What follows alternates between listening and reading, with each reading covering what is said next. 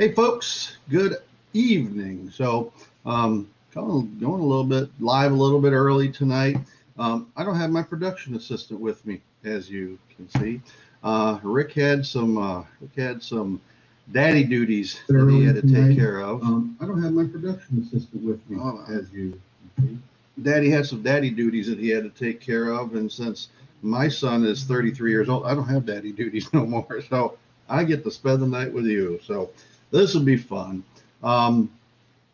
So we've got says 6 people in here. So I'm kind of watching on. I'm going to try to do this on StreamYard, but then you got that delay on YouTube. So let me switch my screens around here. There we go. Betty Jean, you thought that was funny. Huh? I won't talk about how nice the weather is down here, I promise. So we have got in here.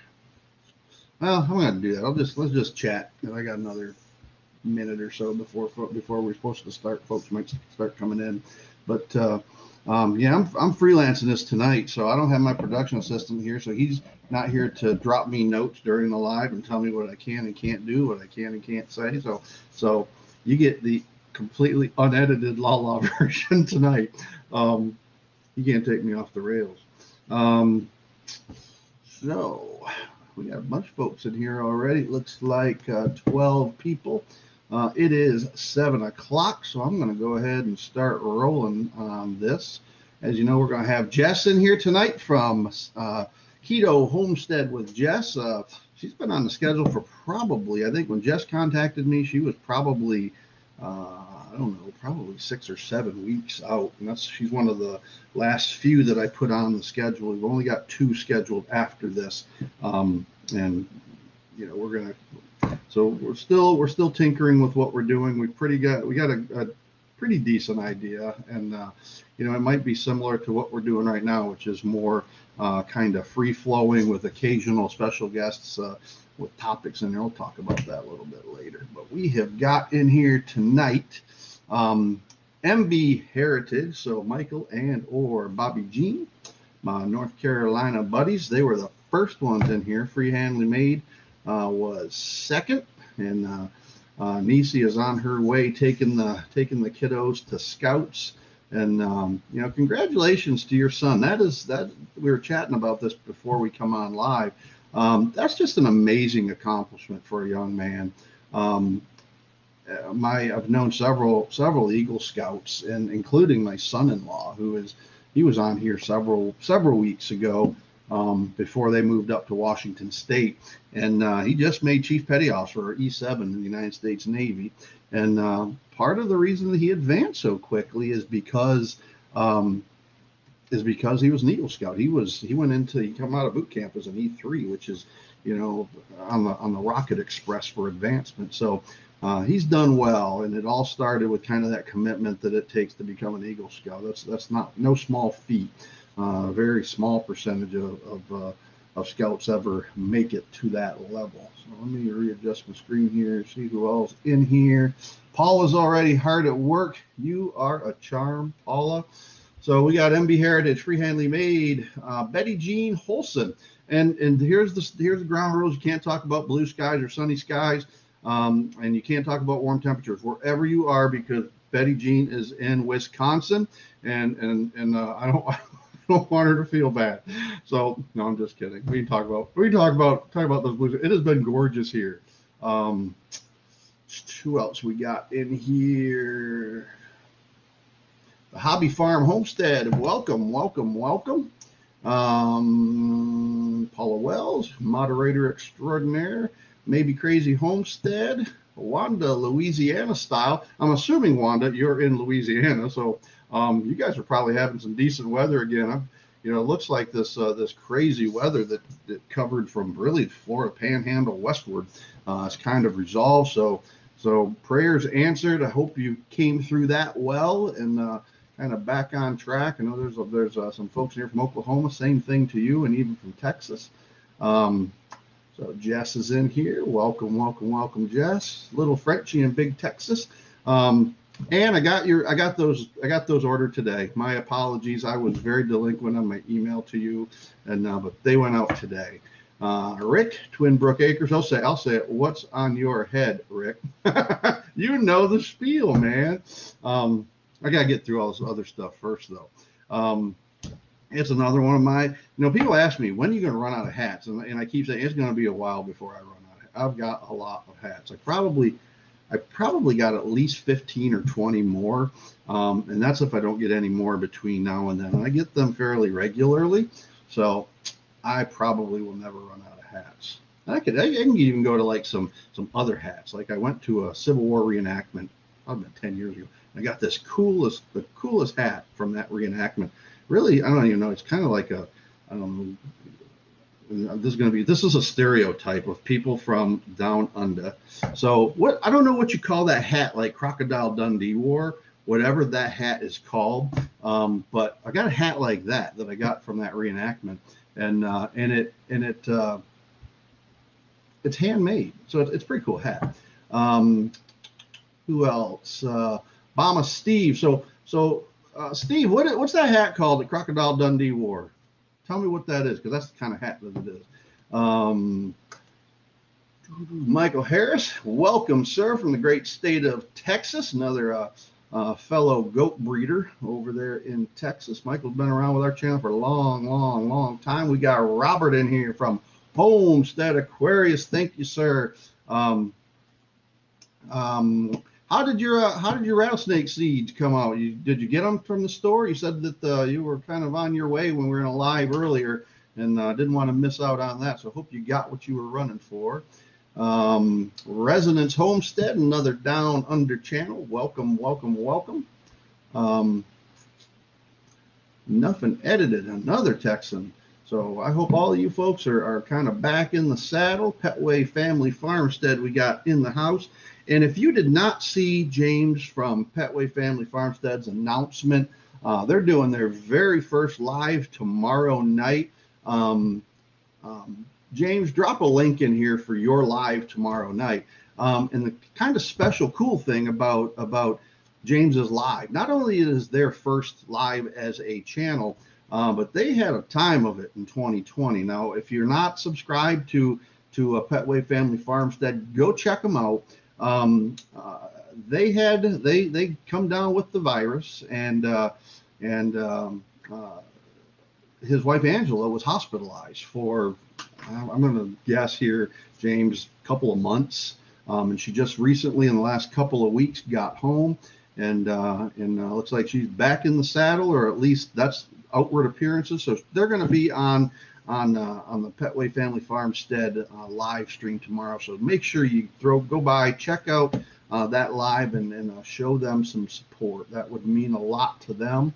And so who else we got in here? We got Pete's Little Homestead. So Pete, welcome. Saw your video today about he was kind of doing a walk around tour, and got a creek. It kind of reminded me of that creek that Daniel Arms has got across to get to his house, but that's like a river.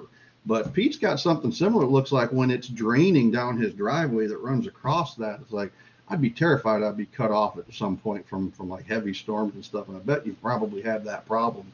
But all different kinds of circumstances. So we had one time before I put a culvert in the back of our property, the front culvert got washed out, and we really had no way to get in the property. We ended up parking on the hard road and then walking in until we could kind of take some fence panel down and then drive in through the fence panel, because that was a mess. What else? We got Bama Steve, The Best Life. Sweet Pea Farm, welcome. And Sweet Pea Farm, thank you for the shout out. Thank you for helping to push some folks over here. So there's a couple of channels that follow Sweet Pea Farm. They go live every Wednesday preceding us at 6 o'clock. So I generally can't catch the whole thing with Sweet Pea Farm New York because I'm generally leaving the office around 5:45. So I don't generally roll into the house until about 6:30 at night. Just quick enough to grab a bite to eat and then go over and check out Sweet Pea Farm. But great channel, and they said something on there tonight that all the cool people go live on Wednesday. So check out all of the Wednesday lives. So another one that goes concurrently with us is Old Redding Farm. It's literally one of my favorite channels. They do an excellent job. Really enjoy watching their content.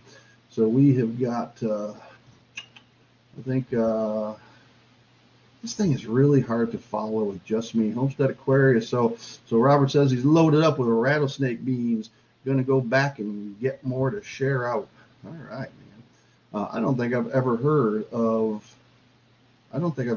rattlesnake beans, Robert. So that's a new one to me.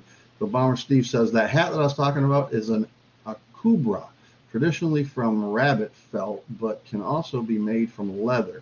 They are a huge hat Aussie company. Yeah, this kind of looks like it's kind of like a felt texture. It's not leather.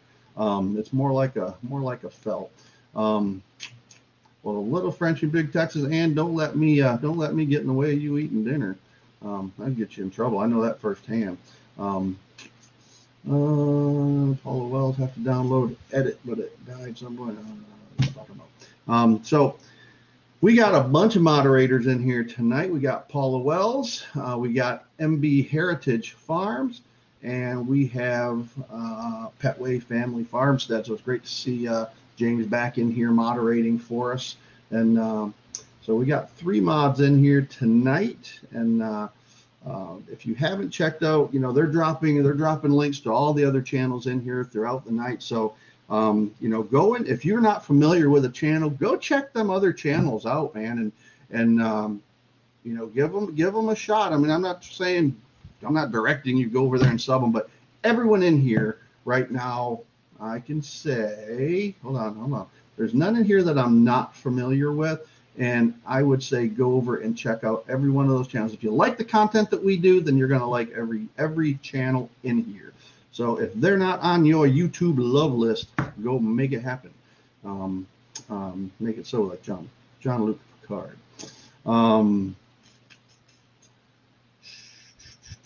right, so that's the mods. We have no joke time tonight because I am flying solo. We got 26 people in here. You'll notice there's no second screen tonight. So I got the helm. Little Rick's off doing out doing dad things tonight. He had some other responsibilities that he didn't find out about until noon today.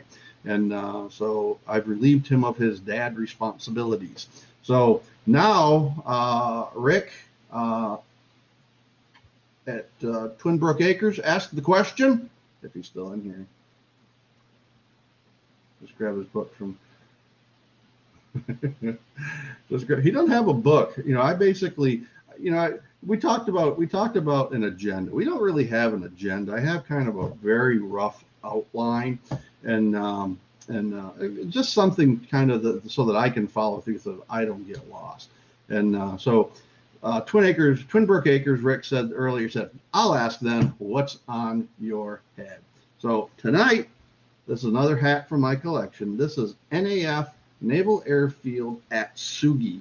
Now this is a cool base. This base is in Japan, and I got this hat also from my daughter because when she went into the Navy, she went initially over to boot camp up in Great Lakes, up in Illinois. From Illinois, came down to Florida, to the Panhandle, and went to some of her earliest schools. She went to over in Pensacola, Florida, at the Naval Air Station over there, and then that's where she got her orders from. And if you're familiar with Jacksonville, there's a lot of military here in Jacksonville, and a gigantic Naval Air Station Jacksonville. So if you're in the aviation field, which she was, then it's pretty easy to get orders here.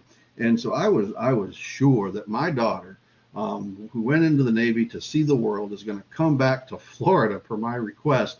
She didn't do that. She took orders. Lala Fires, did you ever come to Norfolk or NAS Oceana? My husband was at Oceana. I was not. I went to NAS or to Naval Station Norfolk one time for a school, but I was never stationed up there. The whole time that I was in the Navy, it was 7 years. I was stationed here in Jacksonville. That's when they had a lot of ships here. So no, never been up there, but I did visit. The first time I ever saw the ocean, I was probably, my brother's 6 years older than me, so I would have been 19. I'd have been 13 years old. his duty station was in. Oh, look at that! We got somebody joining us here. So, hey, joining from a dark background. Can you hear me? I can hear you. Can you hear me? I don't hear you, Rick. Hold on. I don't hear him. Hold on. I was 12 years old, and I went to see my brother, who was stationed in Norfolk. And first time I ever saw the ocean, we went crabbing. I had a good old time.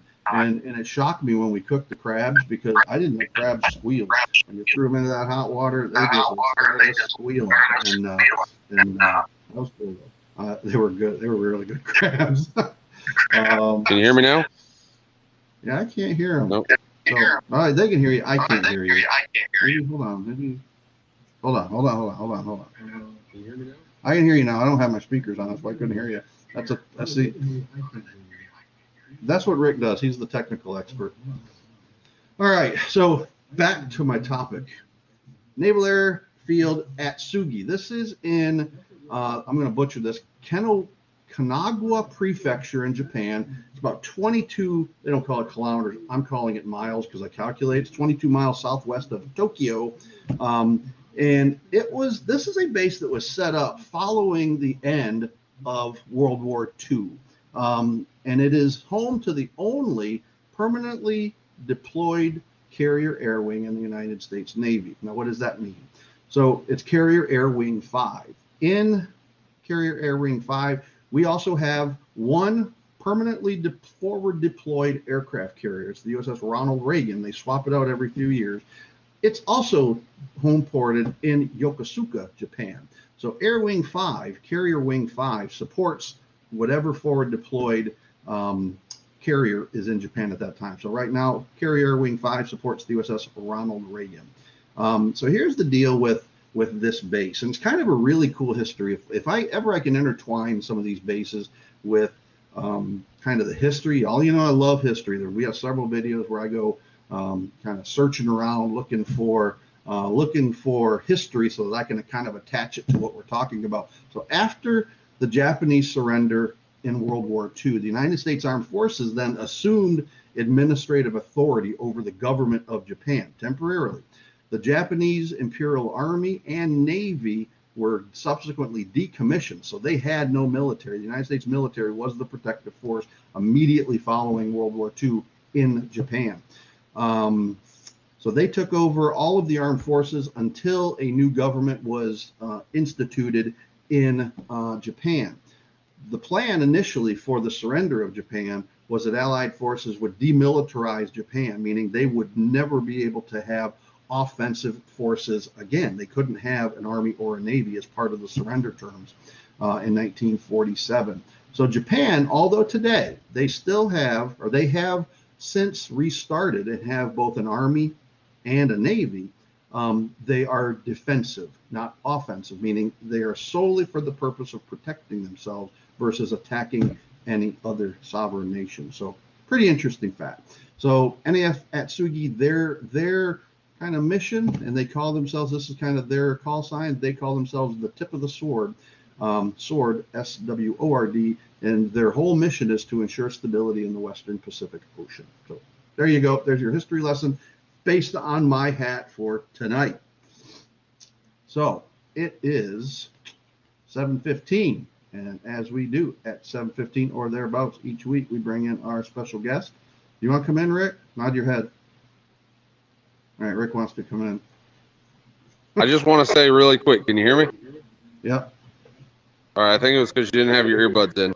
But I just want to say you couldn't. That's because you're not telling me that I have an echo. Exactly. Just want to say you're doing a great job. Doing a great job. Don't be too unfiltered. And I wanted to ask you why they measure snakes by inches. You're echoing. I can't hear you. Because hold on. Why do they measure snakes by inches? I don't know. Because they have no feet. Oh, okay. All right. We skipped the dad joke stuff tonight. Go do your dad duties. All right. Bye, guys. All right. He's out of here. And there is Jess. Hello. Hello. I'm going to move you there.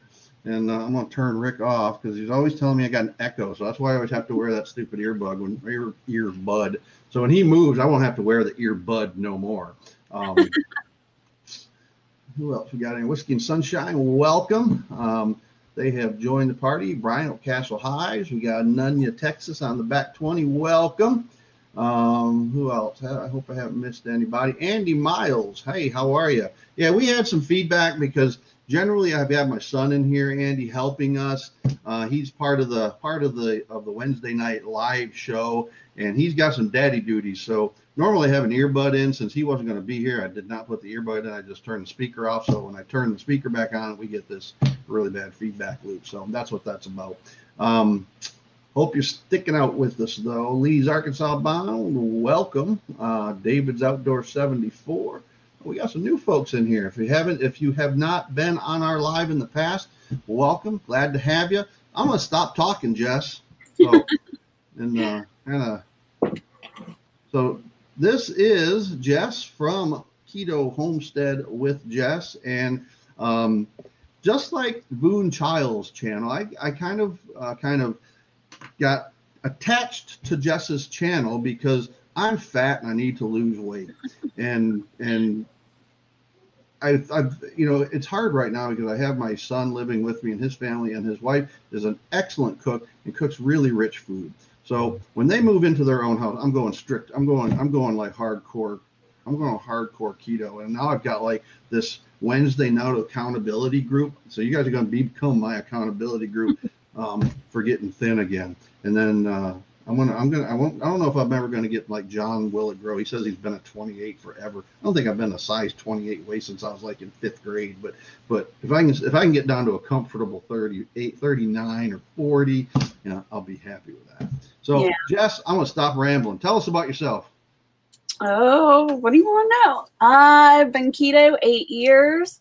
I started out my journey because I had high blood pressure and I was pre-diabetic. I had back issues, so I started out at 296 pounds and needed to lose weight, and dove into keto and lost about 140 pounds, and now I am 150 pounds. So keto has done me justice.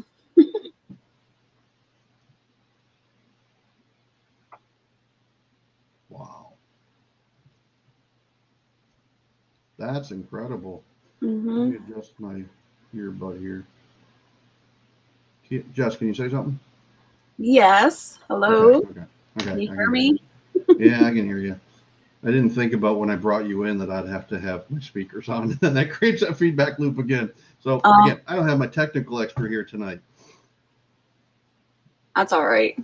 All right. At least you have one of those. Most of us don't have one of those. Well, he bosses me around on the live, and I know he's watching because he was not going to let me do this by myself without him being like Big Brother. He's like the Russian government of La Farm live streams. Does that make you nervous? He's like my own personal KGB. Does that make you nervous? Does it make me nervous? No, because I just tell him I don't care. I don't have to care. I'm 54 years old now. So, right. 140 pounds. That's really amazing. What kind of made you move to that level? That's a commitment in anybody's book. I mean, and it's, everybody, including myself. I mean, say, I need to lose weight. They know they need to lose weight. They go to the doctor for their annual physical every year. The doctor says you need to lose weight. You're borderline diabetic. You got hypertension. You're taking lots of pills. But I still don't listen. I still overweight. So what was your what was that point where you reached and said, this got to change? Just being overweight. I worked in a nursing home for 20 years, so it was really hard for me to get around and lifting people up and stuff like that. Being on my feet for 12 hours at a time was really getting rough. And then there was like a rebellious part. When I was digging into keto 8 years ago, there wasn't much research or much information out there. And I had went to the doctor, and I explained to the doctor that I wanted to do keto, and they were totally against it. He pretty much ripped me up one side and down the other, said that if I did keto, that he would never see me again as a patient. Oh, really? Well, then I was just like, well, screw you. I'm going to do what I want to do. So I went head on full-fledged keto just because he made it kind of like a challenge for me, you know. So I really dug in and did research and figured out how it worked. So Hobby Farm Homestead. So anybody's been in our lives, I have a hard time kind of monitoring all the comments and doing this. So if I don't catch your comment, like put it in all caps. I can't ignore that, and it stands out if you got a question. So Hobby Farm Homestead said, might be a stupid question, period. So I wouldn't call that a stupid question, but it's not a question. That's a statement. So what is your question, Hobby Farm Homestead? Yeah, they wanted to know, what does a keto diet consist of? All right. The keto diet is moderate protein, high fat, and low carbs. And portion, David says portion control is a big thing. No, not on keto. My theory is you eat until you're full. This is not a starvation diet. I personally don't consider it a diet. I consider it a lifestyle. I'll never go back to eating man-made carbs or anything like that. But just like any normal lifestyle, you should, eat 3 meals a day. And that's what keto is. But you're not trying to starve yourself. You should eat what's going to fill you up. Now, what's the deal with, there's one that some people will say, eat, when you're talking about keto, you're talking about really no processed foods, but it's bigger than that. Oh yeah. Am I right? Because it also limits significantly fruit, a lot of the fruits like oranges and bananas and things like that, which really, really I love. I love bread and I love pasta, which are like, those are the ones, but I can give up those. It's hard for me to give up fruit because I eat fruit a lot. And so I'll just grab, like, for my breakfast, it's nothing for me to have, some kind of protein and then 2 bananas or 2 apples, and that's my breakfast. And but you can't do that on a hardcore keto diet. I mean, right. Do you hardcore limit yourself like that? Yeah, I'm pretty strict keto. I've always been pretty strict keto. There's some things I slide on, but in keto world, I'm pretty strict on myself. Now, like with the breads and stuff, the pastas, those are the reason that you don't want to eat those is because they're starches and carbs, and when your body digests them, they digest them as sugar. And it spikes your insulin. The whole point of keto is to keep your insulin levels low. And with the fruit over the years, if you're into history and you ever look up our fruit from back in like the 20s and 40s, they were completely different from what they look like nowadays. Our fruits have been so genetically modified. They've like added sugars and stuff to them. Like back, this group in particular will kind of appreciate exactly what you're saying. And if you want proof of what Jess is saying, you need to look no further than the Baker Creek catalog, because all of those heirloom fruits and vegetables that are in their catalog is what it used to look like. Yeah. They weren't uniform and everything was perfect. That's commercial production consistency. Anybody that raises chickens, for example, for eggs, when's the last time you got a dozen eggs that looked alike? Yeah. It's just not how nature works. So that's the reason we stay away from the fruits, because they're very, very high in sugar, especially bananas. Bananas are very high in sugar. Now, I do eat and consume a lot of berries, and the reason is the complex of the DNA in the berries are so complex that scientists have not been able to figure out how to modify those yet. So berries are good to go. Yeah. So Anne, you said, I'm like you, Rick, I could do without the pasta or bread.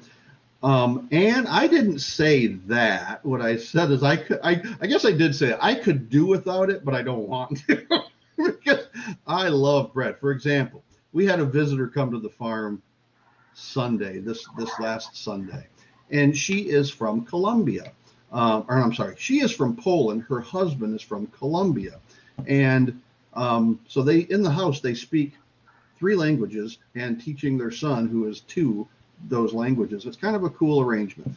Nonetheless, I digress. she gets groceries. They eat completely natural. So she's been an egg customer of mine for going on 3 years, and they eat between just those three. So 1 kid, 2 adults, about 7 dozen eggs a week is what they get. They eat a lot of eggs. And so they come out once a year, and they wanted to come out and see the baby goat. So they came out. Well, she's always bringing me chocolate and all these other but they're all either Polish or Colombian food. So this last week they brought me, I can't pronounce it, I'd butcher it, and anyone that speaks Spanish will make fun of me, so I'm not going to say the name of it because I really can't. But it's this really yeasty, soft bread with queso cheese. You know what that is? That's that dip cheese that you get at the Mexican restaurant, in the middle of it. And the bread was like that thick with queso cheese in the middle. It was phenomenal. I think I ate like 2/3 of the loaf. I never even offered any to Rick and his wife because Kimberly and I, or Lala and I, were eating it. So it was really awesome. All right. Go ahead. You can just tell me to shut up, Jess, at any point in time.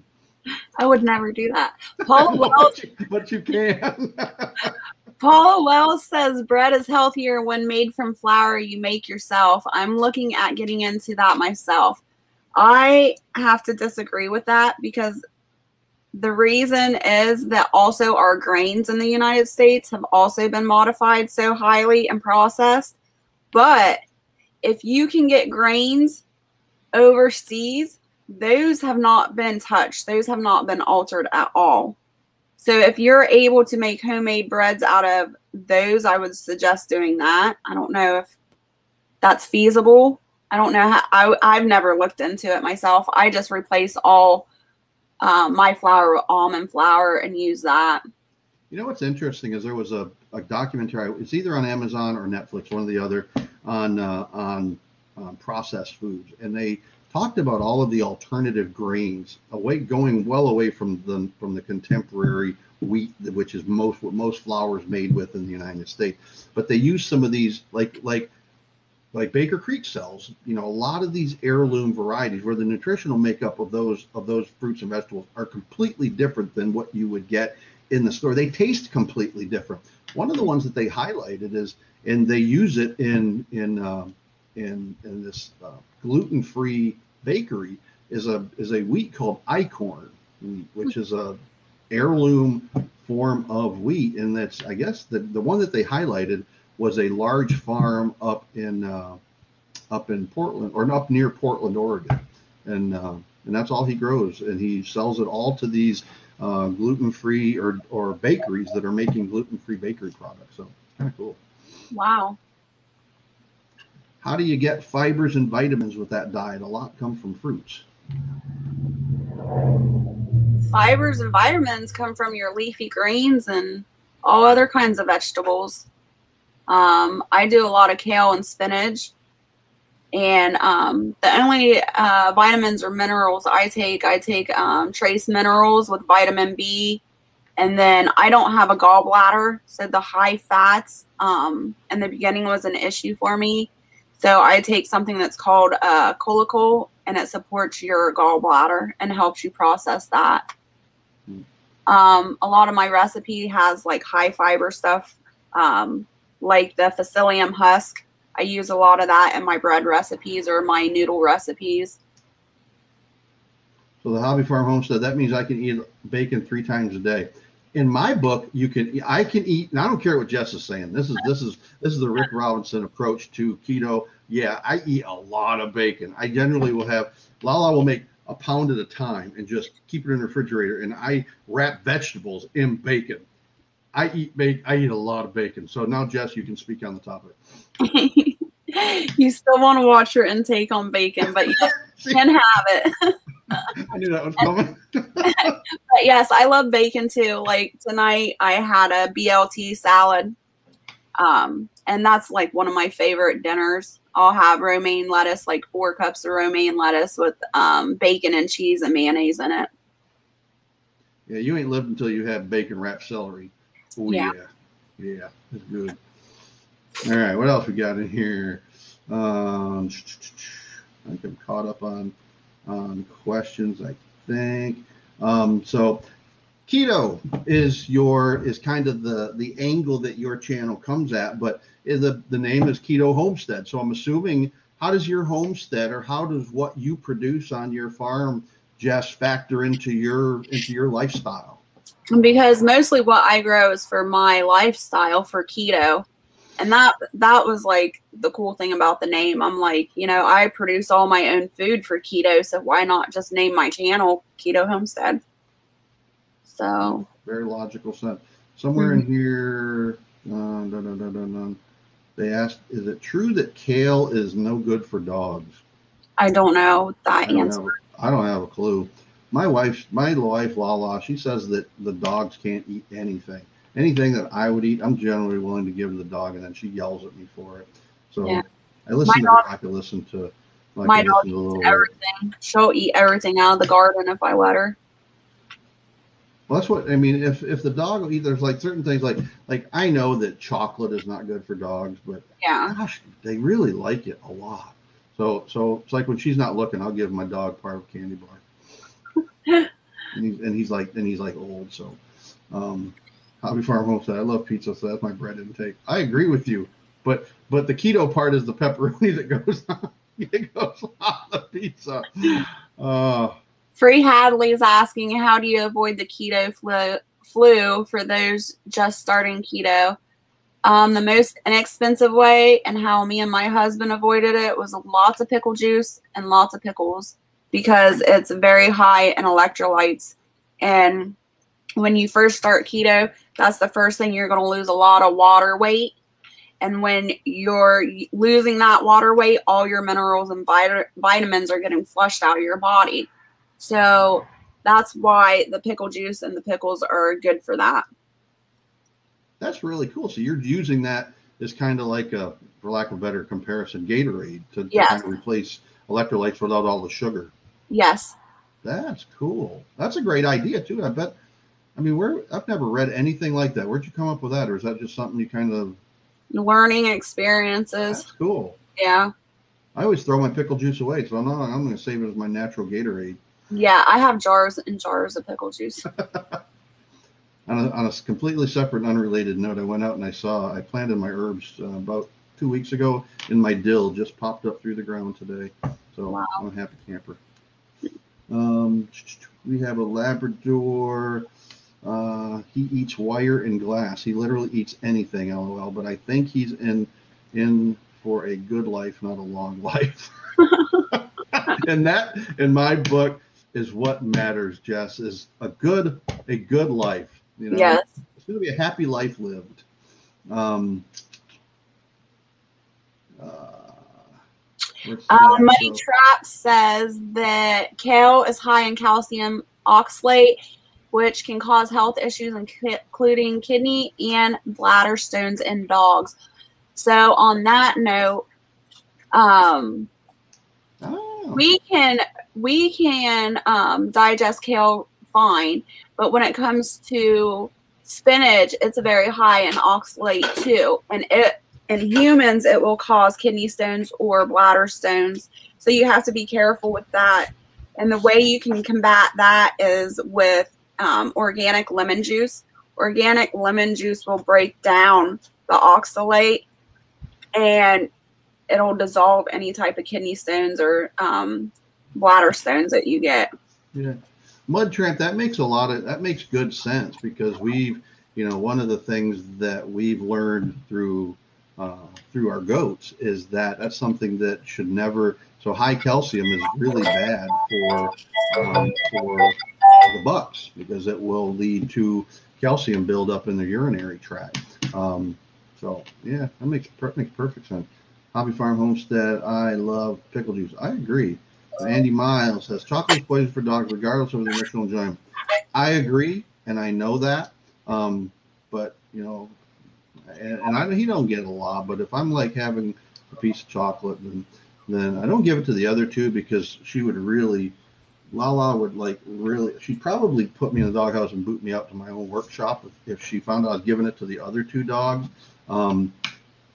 But Boone, which is the black lab, if you watch the pond video the other day, you'll see there's a black lab in that. That's my dog.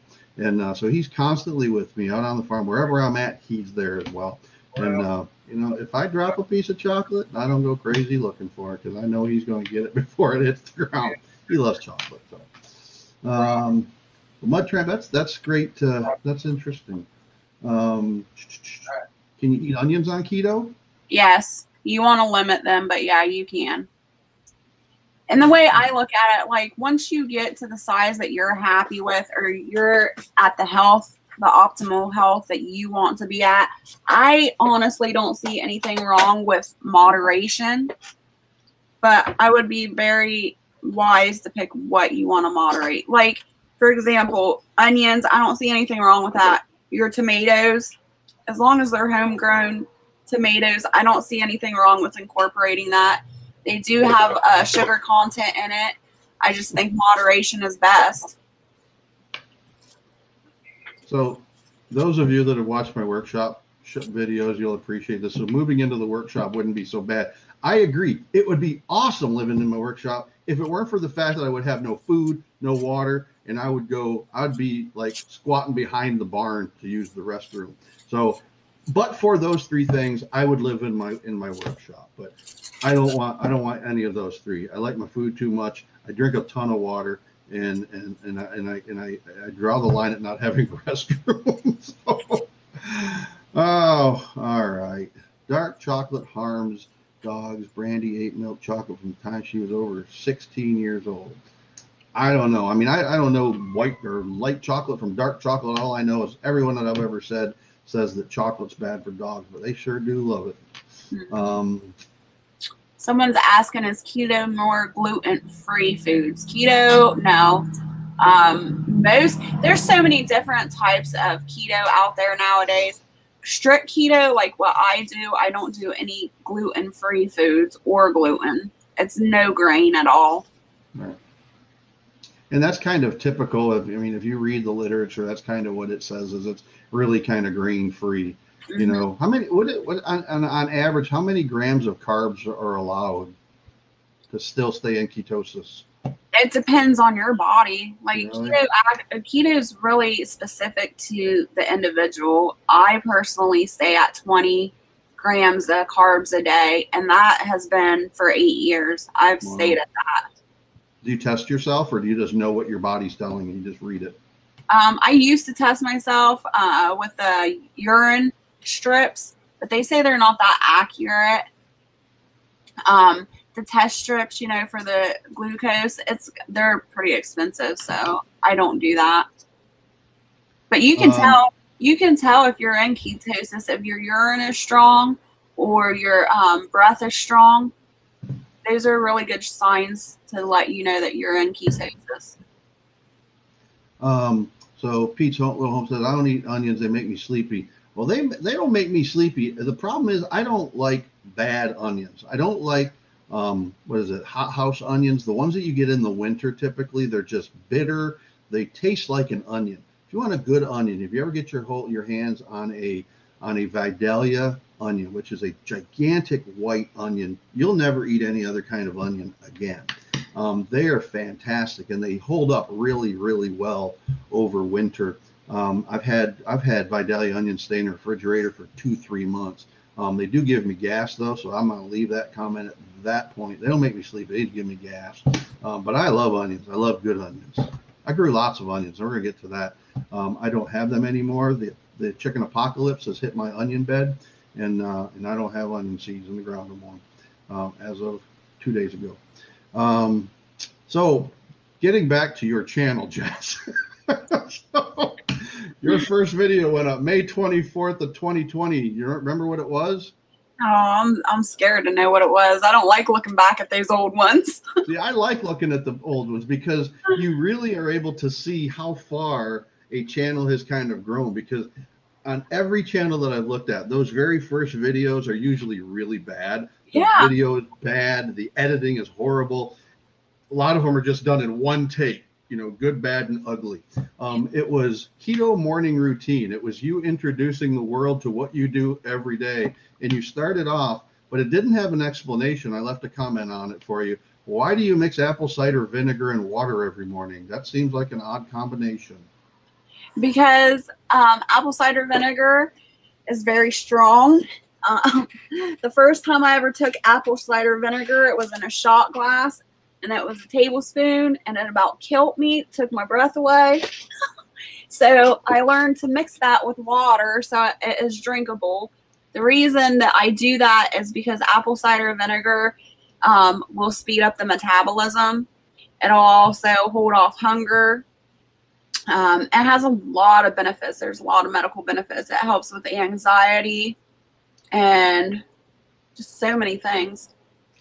So Wide Family Farm says, "Yep, onion sandwich, brother. You don't know the half of it. The onion sandwiches with a big Vidalia onion sliced moderately thick on." Again, I'm showing my bread like here on 2 pieces of bread with very light mayonnaise and a little bit of salt and pepper. Ooh, there ain't nothing better than a sliced tomato sandwich. They are really, really, really good. Did you happen to see my bread recipe, Rick? I did see your bread recipe. A lot of them are almond flour, right? Mm-hmm. Yeah, I've never made. I'm actually gonna try a bread recipe. I'll probably do it this weekend, if I have time to make some bread that is more keto. Because I kid you not, I can eat an entire loaf of bread, and I don't know if you can even do that on keto. But I love bread. Period. That's how my husband is. He can get 2 loaves of bread and have a loaf of bread gone in a day. I'm like, how? Well, but it's got to be good bread. I mean, there's a difference between like Wonder Bread and good fresh baked bread or fresh baked bread. Add some cucumbers. There's some other comments in Can here. you use rice flour? No, rice and rice flour is very, very high in carbs. That's probably one of your highest carbohydrates is rice. So yuck, man, yuck. Are you responding to my onion sandwich? You need to try it if you're saying yuck, man, yuck to my onion sandwich. Or maybe they're talking about pickle juice. I'm not sure. But all right, let's go back to your channel. All right, so we already talked about kind of your motivation. So you've made some things that I thought was pretty interesting. Keto waffles. I have never seen a keto waffle recipe, and you did that with almond flour. Then you made some mock potato pancakes, and that was an interesting one, using radishes of all things. Yeah. Is there a particular radish? No, just those ones were all the little round bell radishes. Like the little sweet white globe kind? Yeah. Okay. Yeah, because it would have to be one that's not a spicy radish, because that would be a pretty bad potato pancake. When you cook radishes or fry radishes, they don't turn spicy. It takes what? When you cook radishes or fry radishes, all the spice goes out of them. Really? I've never done that. Yeah. I've never lasted in the refrigerator long enough to cook them, because that's another thing. I'll just grab a bunch of radishes and eat them. Robert, I disagree with you. I think your videos are awesome. There's like he's got this, I don't know, it's like a radio voice, like no other person that I watch on YouTube that will just soothe. You could be in the worst mood. You turn on a Homestead Aquarius video and he starts showing the little tadpoles or whatever it is that day, and that's that soothing voice. It'll put you into a better mood. I guarantee it. And whether it's sitting out by a stream and I'm talking. One day I got to go back, because I was on a live, I don't know, a few weeks ago, and he said that he was going to do a video, and you were going to see his face in that video. And I don't know if I ever saw that, but I don't, he's kind of like Wilson from Home Improvement. If you don't know Robert, go check out Homestead Aquarius, cool channel. All right, so we talked about that. So you've been doing this for how long? 8 years. What do you miss anything, or has it just been you've been doing it so long now? It's just it would be unnatural to not follow that diet regimen. I think I would have a heart attack if I tried to eat sugar now or something. My body's so adjusted.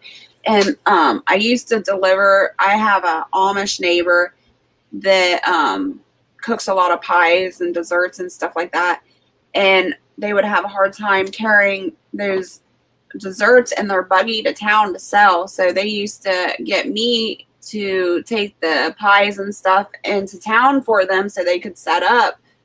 And so it would be like the night before, I'd go pick it up from their house and they'd sit in the car all night. And then I'd go the next morning to get in the car, and just the smell from all the yeast and the bread and the sugar, it would make me sick. I'd be so sick to my stomach. Yeah, just sitting there. Smelling it. Mm-hmm. Mm. So this is something I actually made it was a ground beef recipe. I think it was kind of like a goulash thing it was made out of a keto cookbook, but I added pasta to it at the end, and it called for and I didn't know this until just last week, so I'm not trying to be a show-off know-it-all or anything. I just thought it was interesting that, I love gravy, like biscuits and gravy, and so you need to do a video on biscuits. Have you ever done that? I think Boone might have done a biscuit. I do have a video on biscuits and gravy. Do you? Mm-hmm. So I wanted to make gravy out of the liquid that was in the bottom of the Instant Pot after I made the meat, and it said use xanthan gum, and I'm like, what in the world is xanthan gum, and who in the world owns that stuff? So I Googled it just to find. Well, obviously you do, because you do a lot of keto. Keto is my breed of goat. You do a lot of keto cooking. So yeah. I was just, I'm a very curious guy. So immediately when it says xanthan gum, that sounds like a chemical to me. So I looked it up. Do you know what xanthan gum is? No. It's fermented sugar that then it's the sugar in it, though, is digested by a specific bacteria and turned into a non-digestible, non-water or water-soluble fiber that can't be digested by your body. So whereas your body would uptake that sugar and dissolve it and it go right into your bloodstream, when it's converted into this xanthan gum through when it's converted into this xanthan product by this bacteria, it can't be digested by the body, and it slows the whole body's digestion down. So pretty cool. So it's derived through fermentation from sugar. Yeah. So tell me about the homestead part of Keto Homestead with Jess. Oh, well, we've been raising animals and our own food for about 10 years now, 10 years. Mm-hmm. So we were already, before I even started keto, I had hogs and goats and ducks and chickens and cows. And then we got really into like gardening and just raising and butchering our own food. And that's really what keto is all about, is eating, the most clean food that you possibly can. So it just all ties into each other. See, Robert, that's not true, because your face has been revealed to Arkansas Woodcutter. So, it's the rest of your adoring fans that don't know your face. So I guess you're not the only one that owns xanthan gum. So Gail has it, Gail Southern Living, and maybe Crazy Homestead has xanthan. I've never even heard of it before. So true to my problem-solving abilities, I did not go to the store. I just put flour or cornstarch in there because I knew that would work as well. And I got gravy. All right. Any other questions for Jess? Somebody, Petway Family Farmstead says, Keto Jess, I may be wrong, but it appears your back may still be bothering you. Did the weight loss keto help significantly? It did. I mean, I was 296 pounds. That was a lot of pressure on my back. But I do have a lot of back issues. So, the weight loss obviously is going to help, but the discs have been blown twice in my back. So I'll always. In your low back? L4 and L5. Yeah. Fortunately, I've never had back pain. What I do for a living is I work with folks that have all various sorts of injuries, and just having a sprained back in the past, I don't wish even that upon anyone. So somebody that has a significant, no kidding, back injury, that's a big deal. If you guys don't have a chicken butt T-shirt, you need one. Check well.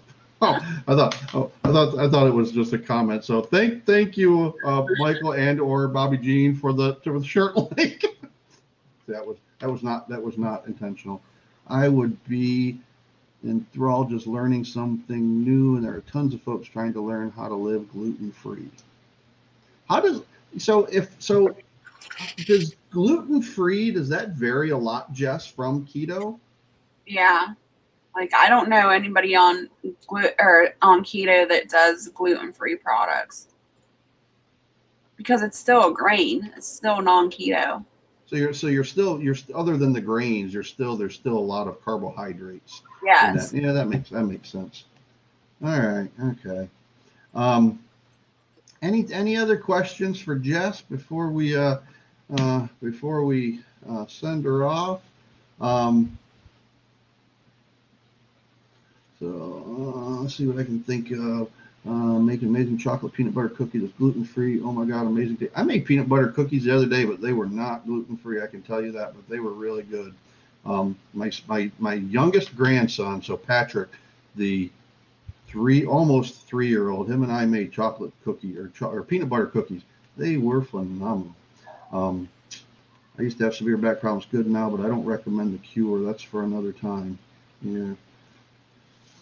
Back pain. My wife had 3 back surgeries, suffers tremendously. That's why I was asking. So, all right, Jess. Any closing comments or anything? Nope. I just hope everybody stays happy, healthy, and safe out there. Okay. Closing comments. Later this afternoon, Jess put out a video kind of talking about some things that she's dealing with on her homestead. And I would encourage all of you, go over there, take a look at it, and communicate with Jess if you've got some suggestions. If you can help in any way, please communicate with Jess and help her in any way that you can. Any closing comments, Jess? The pajama party is at 11 p.m. If you want to have some fun and laughs, come check us out. Tonight? Yep, tonight at 11. I will have been sleeping at that time for 59 minutes. Because I go to bed at 10 o'clock. It takes me like 1 minute to go to sleep. It drives my wife bonkers. So my head will hit the pillow at 10 o'clock and I will fall asleep by 10:01. so I will be in bed. Maybe I will dream of the pajama party. That doesn't sound right. So I'm going to retract that whole statement. Forget I even said that. That sounds really weird, like creepy weird. Forget I said that. All right. Have fun on your live, Jess. And this has been a blast. Enjoyed it. Getting to know you more. And we don't have any other comments. So good evening to you. And thanks for having me on. All right. Take care. I'll be in touch with you. Okay. Bye. All right, folks. Yeah, that sounded creepy. Forget that whole pajama party statement. That's kind of weird. Where is? Yeah, Residence Homestead. Just communicate directly with Jess, and that way you can kind of chat with her. If you've got any comments or suggestions for her. So upcoming next week, I'm excited about this one. We have got Sweeney's Creek Farm on here. Doing how do I get that off, James? All right, there we go. I got it. See, I don't have my production assistant here tonight. He's usually flawless production. So Sweeney's Creek Farm is next week. 3:10 is Paula Wells. We're going to be talking gardening, and then flavors and textures on 3:17. And then on 3:24, we're kind of going freestyle. What does that mean? Freestyle meaning we don't have an agenda. It's just going to be talking. We'll probably share some links out, bring some folks on that might want to come on and chat. My hope is that by that time, that'll be around 3:24, so 3rd week of March, if not before that. That should be our 5,000 sub celebration. So that's a huge milestone for us. And hopefully we will be celebrating that the 3rd week of March. So we're going to have a big shindig, a big kaboom celebration of that milestone.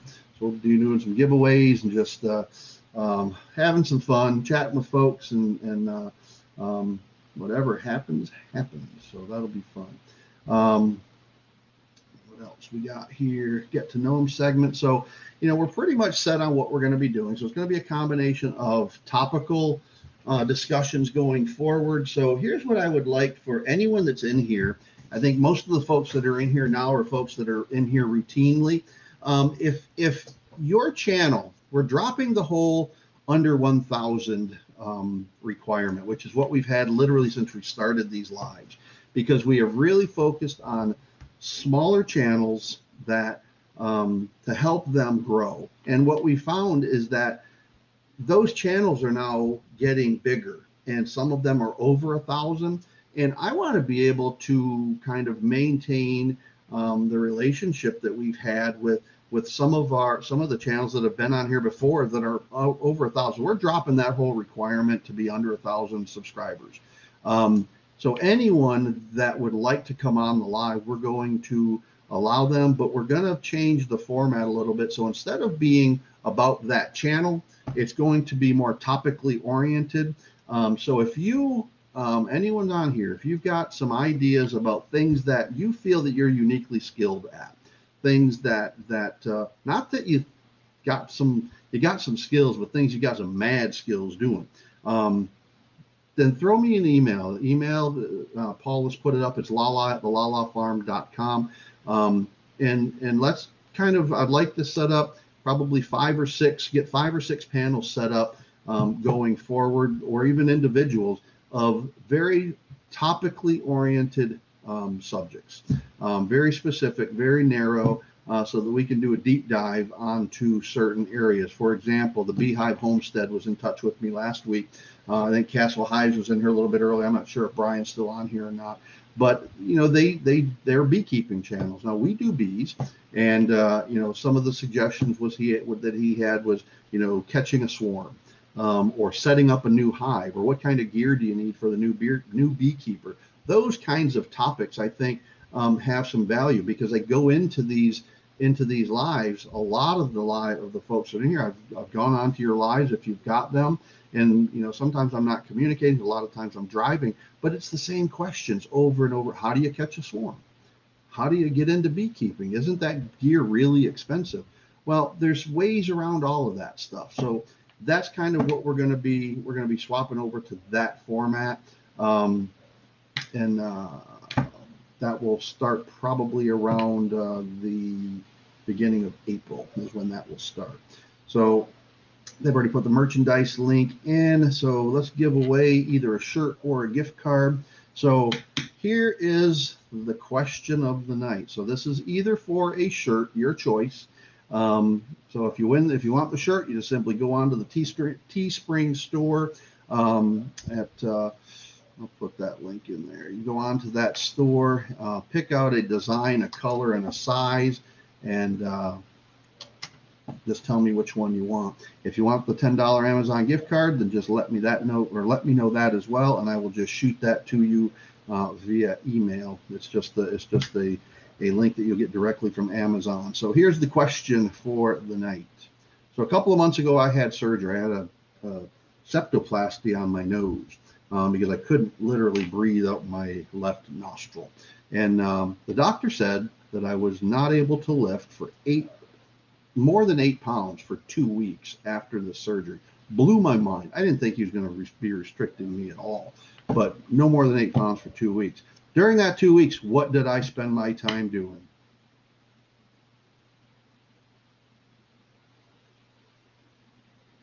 I'm the old jack of all trades, master of none. The best life, I agree. That would describe me perfectly. So what did I do for the 2 weeks that I was not able to lift? The greenhouse, no. No, that's what I was angry that I couldn't do, organizing the shop. So James has got it. Yeah, James in his comments to my organizing the shop video, eating and getting fat. John, welcome to my live, my friend. Yes, I did that too. But no, organizing my shop is the answer. So in the comments, after James watched that video, he left down there, this is some serious beat your chest man stuff that you're talking about. And I'm like, I love that comment. So, James, I will be in touch, my brother.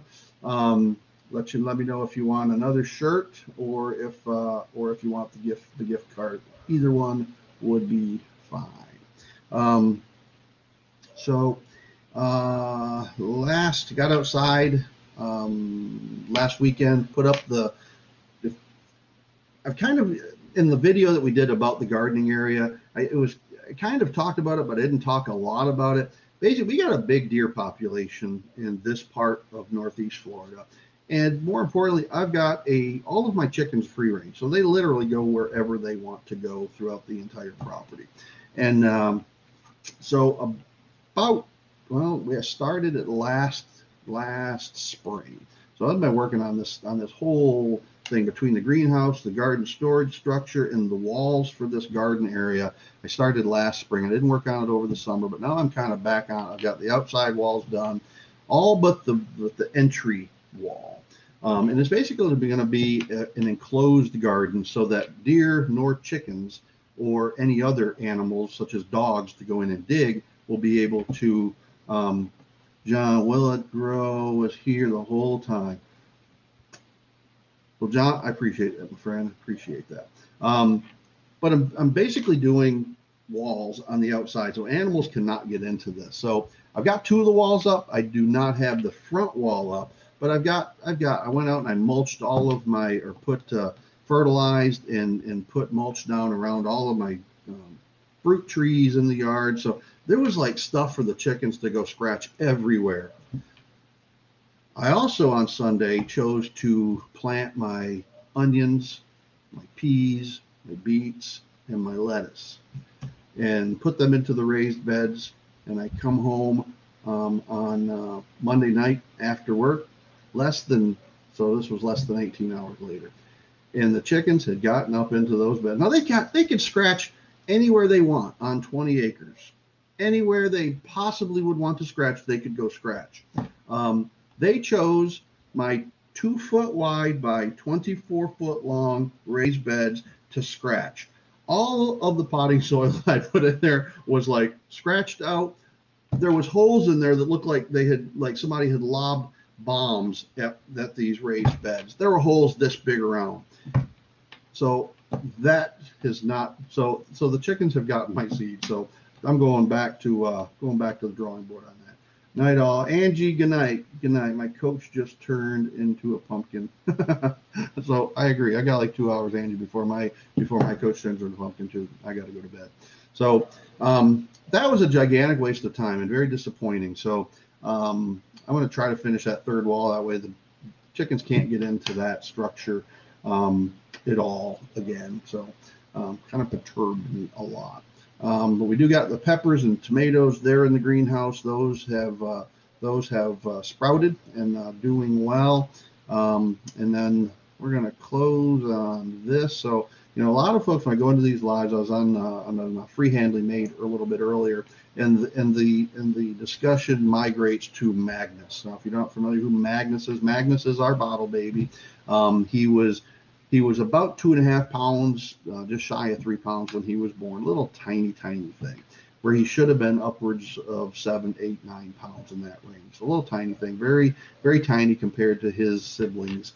And so we've kind of adopted Magnus as the mascot for the farm. Well, in all of 2020, the 4-H club did not have any meetings. There was no meetings that happened last year because of the pandemic. So yesterday was our very first livestock meeting in almost 10 months. However, almost 11 months. And the topic was baby goats. So Magnus went on a field trip last night I did get my shirt. It's great. Thanks, John, for letting me know, buddy. So MB here, it says Magnus is the mascot. He is. And so Madeline took him to the 4-H meeting on a leash because he walks right with her like a dog now. and went in there, and people just went gaga over this little goat. And you know, a few of them got to feed him and finish off his bottle. And if you've seen the little short that I did, he eats that bottle really, really quickly. So it was fun, and they had some great feedback. And there's really nothing like watching these kids' eyes get big and how excited they get, you know, when they begin dealing with and working with animals. That's why these clubs that kids get involved in, things like Boy Scouts, things like 4-H, things like FFA, there is no better and junior ROTC, all these clubs, things that allow kids to do these unique things, whether it's farm or agriculture related or non-farm. It's just nothing that helps build character for these kids more than those kinds of activities. And so Madeline, we're fortunate that she's going to be showing, I think this year she's doing, she's got her purebred boar that she was grand champion 2 years ago at our local farm. So she will be showing her again. And then we've acquired another registered boar, which is 100% boar. The one that won grand champion was 80%, just shy of 80% boar. This one's 100% boar. And we've also got a dairy goat that will be shown this year. So she's been working with that goat as well. So just super excited to see, super excited to see her participate in that. And Magnus is doing it with her. So, well, folks, that's about all we're going to chat about tonight, unless you got some other things. So, Paula Wells, what'd you say on there? I have sprouting just a few so far, but I'm excited. So that's awesome, Paula. Very cool. Well, we planted, I think I've got all together, I've probably got, I don't know, I would probably say about 36 plants or so that I planted. They're out in the greenhouse, and they started planting. I did some early season lettuce out there, so that's in the potting containers as well. So I probably won't do any transplants of that. I'll probably just harvest that when it gets large enough. But it's coming along. But you know, the greenhouse is doing exactly what I wanted it to. It allows me to start things really early, and next year, hopefully, when it starts getting cooler around October, then I will be able to keep continuing to grow throughout the winter months. So that looks cool. So all right, folks, I'm going to call this one an evening. So we're down to like 17 folks in here. So the folks that are the stayed in there right till the end, thank you very much. It's always a pleasure. Love chatting with you. And this has been fun. So, folks, always remember, treat others as you would like to be treated. Good night, all. Take care.